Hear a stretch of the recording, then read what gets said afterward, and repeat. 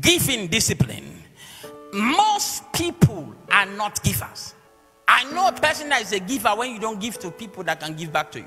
What we call giving, woman of God, what we call giving in sometimes is recycling, I call it.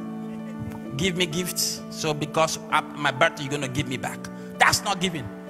That's business. That's transactional giving. Hallelujah. I can't give him because he can't give me back. Then you walk in and say you're a giver.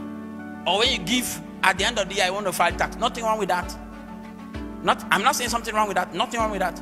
But that should not be the focus. Hallelujah. Whenever pastor come here and talk about money, that's the reason I left the other church the last time, because they're talking about money too much. All this church, money business. When they say pay your tithe, say pastor is going to use it to buy suits. Hallelujah. By God's grace, my suits are very powerful. That's the only way I put it, powerful. So you can't afford it. Hallelujah. Praise God. So many people, what we call giving is not actually giving. Amen. It's recycling. Praise. When you say you give and you remove your mind from it. Hallelujah. When you give to God, you give to God. Yeah, because you give to God because you want to receive. Yes, that's true. That's the first level of giving.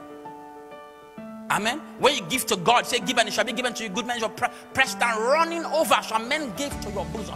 But there is another level of giving. The last level of giving, when you give, you don't put your mind on it. That's you give because you love. Yes, sir. That's what Jesus did. That's what God did. For God so loved the world that he gave. God gave his best. The essence of giving is giving your best.